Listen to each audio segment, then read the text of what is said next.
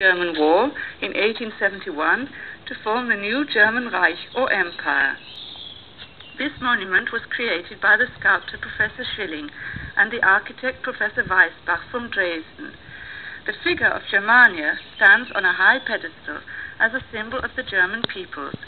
In her raised right hand the Kaiser crown, and in the left the sword of the Empire. This bronze figure measures from the tip of the crown over 12 meters high and weighs 640 hundredweight. The sword is 7 meters long, the crown 1 meter high.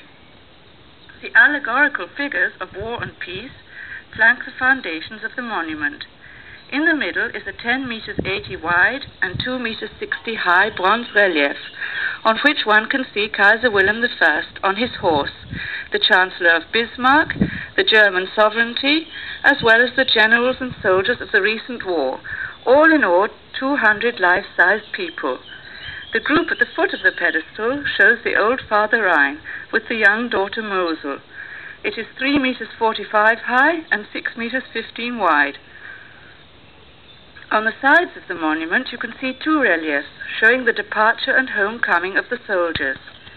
Now please turn your attention to the Rhine. You can see, upriver to the left, an unforgettable view as far as Mainz. Part of the well-known vine-growing area of Rheingau is also to be seen on the slopes.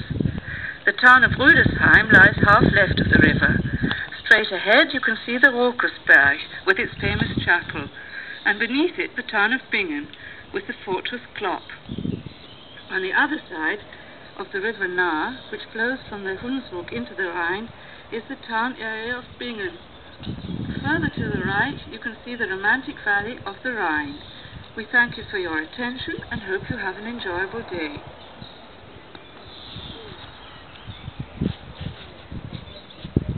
And that's where we're docked down there.